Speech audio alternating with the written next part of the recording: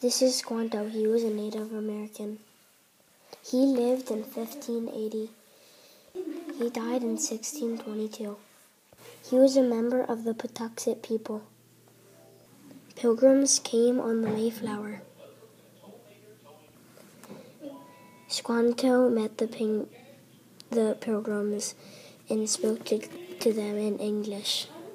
He introduced them to other Native Americans. He showed them to hunt and catch fish. He showed the pilgrims how to plant corn. He showed the pilgrim children where to find nuts and berries. The pilgrims decided to have a harvest feast with the Native Americans.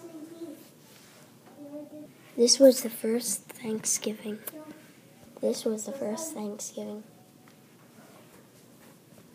The end.